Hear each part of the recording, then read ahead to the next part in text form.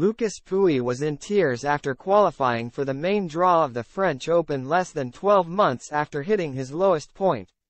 Lucas Pouille was seen sobbing at his player bench on Thursday after qualifying for the French Open. A former world number 10, he has since slipped to number 670 and has been honest about his struggles with depression and alcohol. But the Frenchman will finally be back in the main draw of a Grand Slam and was rewarded with a special guard of honor with his young daughter.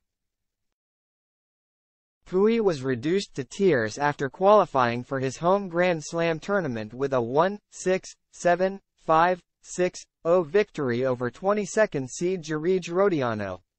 It marks his first appearance in the main draw of a major since last year's French Open when he received a wildcard but lost in the first round. His success in qualifying was even more significant given his recent battles. A semi-finalist at the Australian Open just 4 years ago, injury and loss of form saw him tumble down the rankings before he hit a low point during last year's grasscourt season. Ahead of his triumphant run through French Open qualifying, Pouille admitted that he suffered from depression and started turning to alcohol. "I started to have a darker side and go into a depression that led me, after Roland Garros, in England, to sleep only 1 hour a night and drink alone," he told L'Équipe. The 29-year-old hasn't contested a tour-level event since last year's French Open.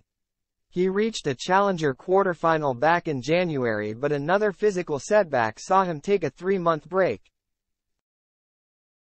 Before this week, Pouille had earned just 2 wins since his return in April, one at challenger level and one in qualifying at a challenger tournament.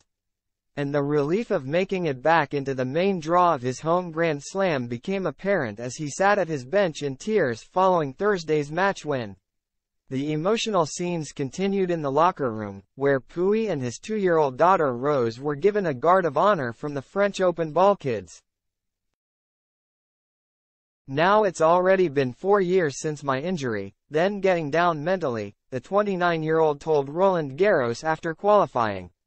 "Now it's all about playing for pleasure, enjoying being on court, enjoying practicing and trying to reach my goal, which first of all is to get back into the top 100. Then to be able to play the Olympics next year, in Paris, would be amazing.